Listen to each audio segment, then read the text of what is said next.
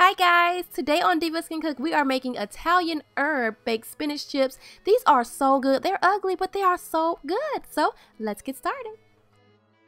Alright, we're going to start with some fresh spinach here. I picked out all the pretty, the big leaves. You don't want the little small, little shriveled up leaves. Get the nice big ones. I'm going to add them into a bowl. And then we're going to add in a little bit of olive oil, just a teeny tiny bit. If you add too much, it's not going to crisp up in the oven. So just a little bit of oil just to get these leaves lightly coated in olive oil, just like that. Kind of toss them around with your hands, just like that. Okay, now I'm going to add some Italian herb seasoning. Have some salt here as well. This seasoning is the bomb! And don't forget, you guys, you can find this recipe on my blog, divascancook.com, with a ton of other recipes. So go on over there and check it out.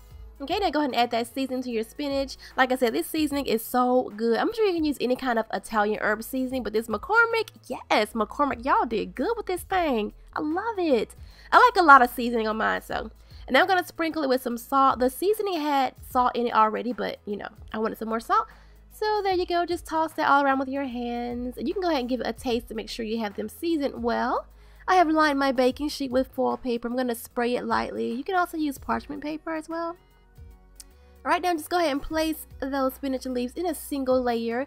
Don't let them touch or overlap, okay? Just like that. And I have a cold, you guys. Please excuse my voice. I sound so ugly. Oh. But go ahead and place them on your tray. And if you're enjoying this recipe, you guys, let me know. Talk to me. Leave me a comment, rate, subscribe, all that stuff. I really like reading your comments, okay? Alright, now we're going to bake this at 325 for about 8 minutes. Get it nice and crispy. And here's how they look when they come out of the oven. Them things shriveled up. Look at those. It looks stuck to the pan, but it's not. They slide right up. And get your little spatula if you need to scoop them right on up and place them into your bowl. And they're nice and crunchy and delicate. And then go ahead and start with your next batch. So it's easy to go through a whole bag of spinach because they shrivel up so much. And there are your Italian herb baked spinach chips.